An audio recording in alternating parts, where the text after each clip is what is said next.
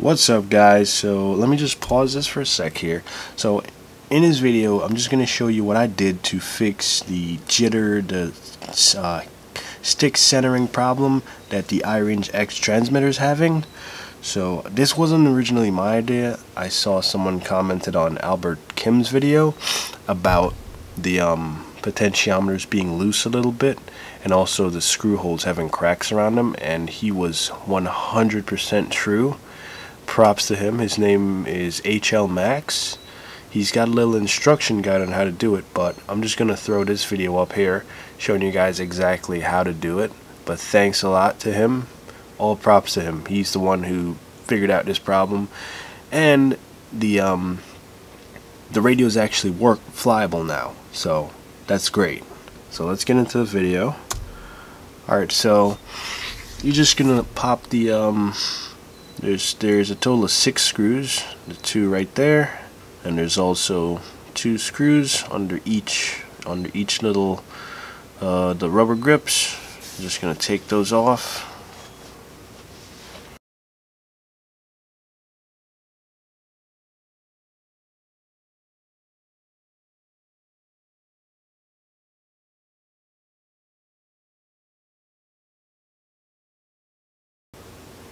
Okay, so now you're just going to want to be really careful how you open the radio, because the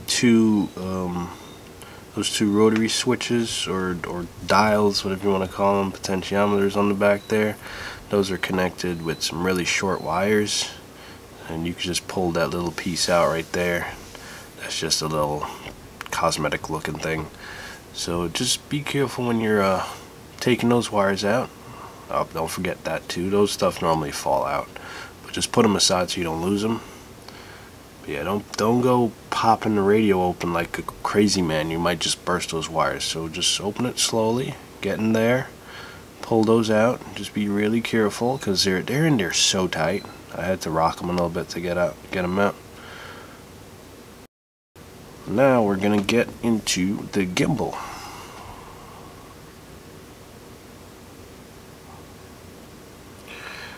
Okay, so I already did the other side, but I wasn't recording.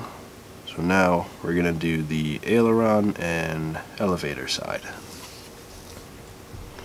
Now these wires, one of them actually popped right out with me, but the it was just a little like holder thing it goes into.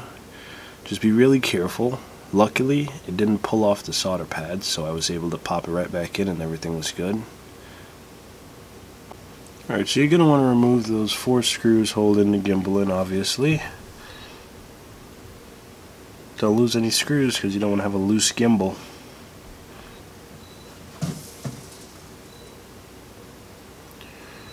Alright, so like right now I'm just holding the gimbal really tight and rocking those, and they're actually moving left to right, up and down. They're really not tight in there.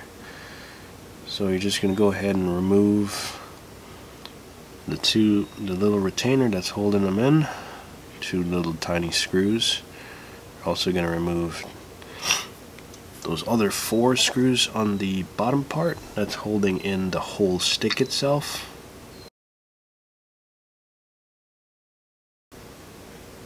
You just want to pull the potentiometer out, just sitting in there.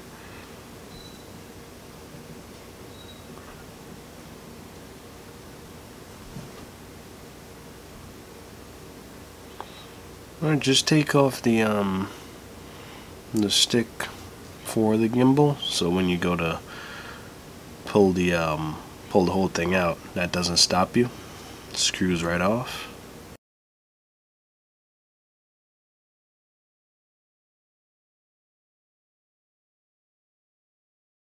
Alright, there's 2 screws right there.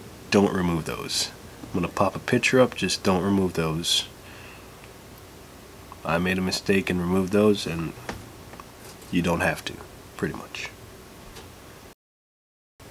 You're just gonna want to let go of that spring right there that's holding the gimbal in. So just let go of that. Just be careful. Don't damage the spring, or else you're gonna have to go to the hardware store and get another one, or make yourself one. All right, your gimbal pops right out. Just Just don't lose any of those springs or screws. Okay, now in order to separate the little arch looking thing, you just gotta press on that little dial right there very slightly, and then you just open it up, pry it away slowly. You don't want to break the tabs. You get that off, and now you can get your second potentiometer out, and you're good. So what I actually did also was I redid the solder on them because it looked really chummy and horribly done. Alright, so right here I'm just using some regular silicone, just dabbing it a little bit on the tip of that, on the tip of the potentiometer. Do one at a time. I did both of them and one dried up immediately. So what I did was I put some silicone on it and I popped it back into the gimbal assembly, and that also helped to mold around the flat parts of the potentiometer. That seemed to really get the stick to center a lot. Also, what I did was I grabbed some aluminum foil and I folded it up really small, just as a little base. You know, you can use whatever you have. You can use paper, or just make sure it's not too thick, or else you may break that retainer. Alright, and that also helped to push in the potentiometer all the way, because the retainers don't push them in all the way. They're not getting full contact with the potentiometer. So there's a little space in between, so fill that up.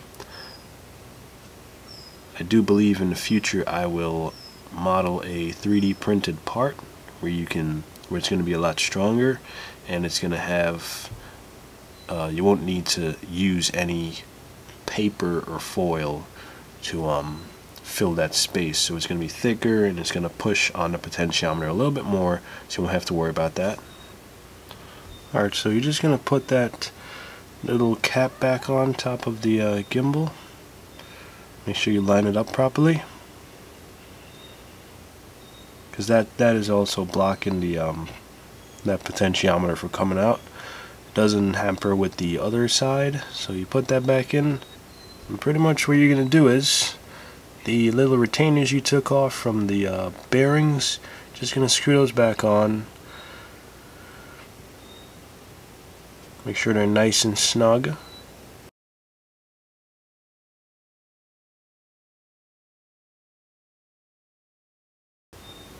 Also, if that little block with the spring attached to it, if that fell out for you, well, that's going to be a pain in the butt to get back in. But you know, I eventually got it back in and it was good. It just took me at least like 10 minutes or something. It's really hard. So now you're going to put some more silicone on the other potentiometer.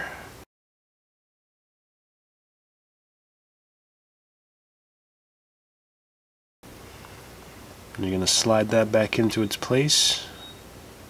And you can't not line them up properly, because they have cutouts for how they go, so there's no way you can mess it up. Right, and the same thing I'm doing again is just put in some foil, fold it up really small just to close that space, because between both potentiometers there is a little tiny space from the retainer.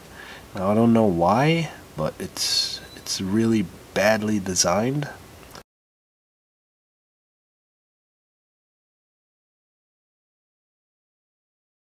So you know, you just put your gimbal back in, make sure you line it up properly. And if you're not sure of which plug goes where, I would say you should mark it. You know, mark the plug on the board with a red marker. Mark that plug on the gimbal with a red marker so you don't mess it up.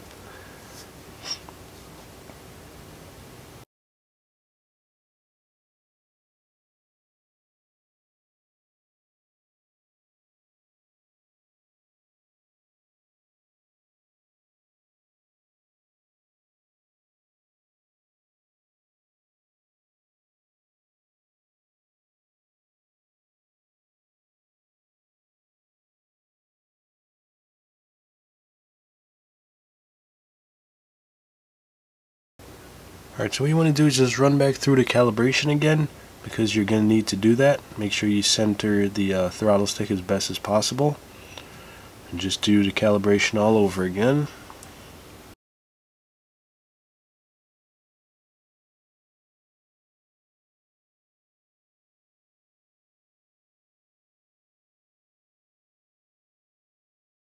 And there you have it, guys. So you go into your transmitter menu, your channel monitor, and voila. Sorry about my blurry camera, but voila, there you have it. Everything is 0. The throttle, it's off by like 1, which isn't a big deal, but we're good. So guys, I hope this video was helpful. If you you can always go back and pause or slow down or whatever you need to do to make sure you get this fix in really good. Okay guys, like, subscribe, and comment if this fix worked for you, and I will see you in the future. Peace.